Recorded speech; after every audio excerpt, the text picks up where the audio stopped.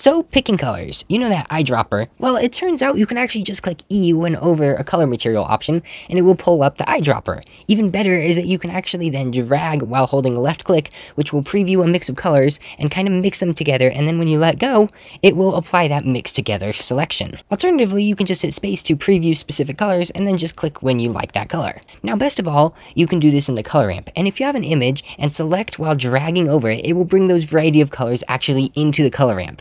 This is absolutely crazy! I didn't know about this, and it is so cool!